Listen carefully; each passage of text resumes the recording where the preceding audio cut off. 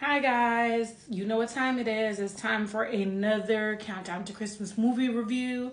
Full disclosure, I am not feeling well today, but since Hallmark says Christmas only comes once a year for 2.5 months, I am going to push through these reviews, and if I can get through Merry Thanksgiving weekend with 8 new movies, which means 8 reviews, then I certainly can get through this. All right, last night at 8 p.m. Eastern, A Not So Royal Christmas premiered on the Hallmark Channel. Now, it's starring Will Kemp and Brooke Dorsey. Now, I'm going to tell you this. Last year, Will Kemp was in Jolly Good Christmas, and it was not good.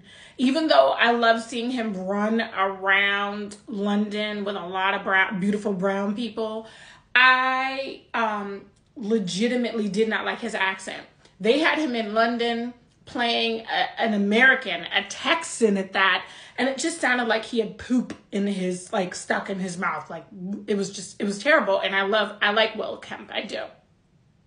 So, and then I was not a huge fan of his new series with Lacey Chabert, his new mystery series. I don't think I ever really made it all the way through. I saw bits and pieces after attempting to watch 1,000,000 times.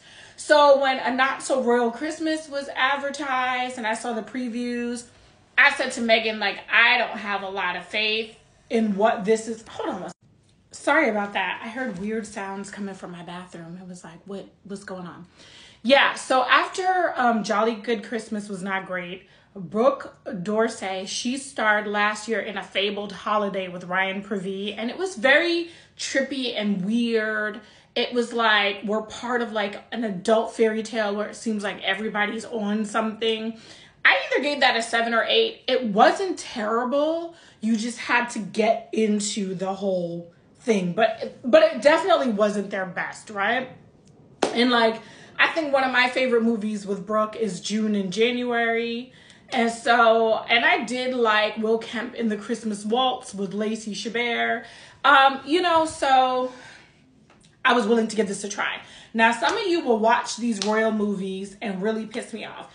You're so sick of the royals. You're so sick of the royals. Okay, well, stop writing that under the Hallmark posts on Facebook. If you're sick of royal movies, just skip it. Even though I'm going to tell you again, Inventing the Christmas Prince last year with Ronnie Rowe Jr. and Tamara Mowry Housley was not a typical royals movie. It had nothing to do with the royals. So I'll tell y'all always to go back and see that movie because I love that movie. That was one of my favorites from Countdown to Christmas 2022. So if you're back on here and you're complaining that you're over the royal movies, well, the Royal Nanny last year did really well. So a bunch of y'all did tune into that and do like some royal movies. A Not So Royal Christmas was actually, I think, playing on the whole theme of why royals are so funny, and thinking about them around the holidays is so funny. I think it kind of merged the worlds of being a normal person along with royal life, and I just thought it was a different spin. And if I haven't said it, I'm giving this movie a 7 out of 10, which is not bad. Remember my rules, 7 or above. I think you should definitely tune in. I think that I love the 2 leads, and I honestly think that what made this movie kind of special were the 2 leads. So welcome back, Brooke, and welcome back, Will, because I just thought this concept was blended very well. I also thought the 2 leads had chemistry, and it's not the greatest movie Hallmark has put out this year. It's not the greatest movie Hallmark has ever put out. It won't be in the top 5. But the things that worked in this movie really worked. Now, let me get into the premise. Brooke plays Charlotte. She works for Royal Gossip. It's like a Royal Gossip tabloid. She works for them, and she ends up playing a reporter that goes to the palace, but she tells them that she works for Monarch Insider, which Monarch Insider sounded just as tabloid-esque as Royal Gossip Entertainment. So I really wasn't understanding. But apparently in this fake world of Sir Hagen Norden, which I found out doesn't really exist, but it's supposed to be somewhere in Scandinavia. So guys, I thought we'd be back in England this week because of Will Kemp, but we're not back in England. We're somewhere in made up Scandinavia. So yeah, Charlotte is tasked with trying to finally get a picture of Count Lars, who is the Count of Sarhagen Norden. When she gets there, she can't tell them that she's really a tabloid journalist, even though she's secretly a history buff, like her mom was a historian. So she rolls in and she says she's part of the Monarch Insider. She wants to meet Count Lars. And actually, she sneaks in when Will Kemp's character, whose name is Adam, and he's currently a landscaper for the Royals, was actually in the castle trying to return like a gold medallion that is from the real Count Lars. While he's in there, he starts playing the piano. Like, Adam, who does that? It's not your castle, but yet you're playing the piano. I think that is completely a human thing to do, especially to just go into somebody else's home and make yourself at home while you're waiting to return something.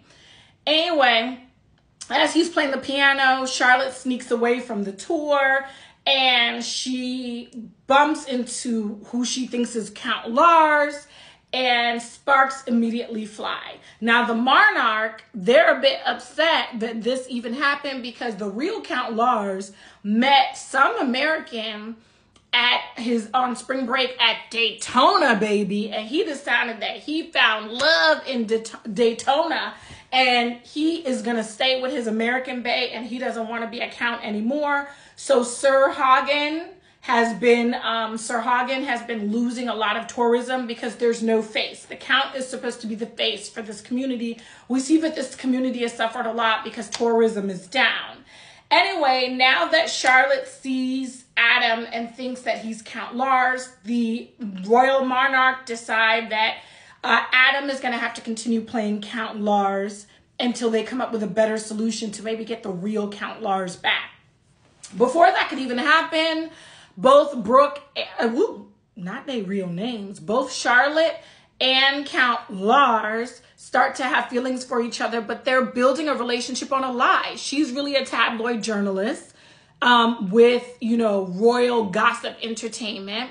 He is really just a regular schmegular landscaper that has actually returned to Sarhagen Norden after 10 years of traveling. He's been to 7 countries. He's kind of non-committal, and now he's a count, and he has a lot of responsibility to the Sarhagen community, including his mom that owns a bakery.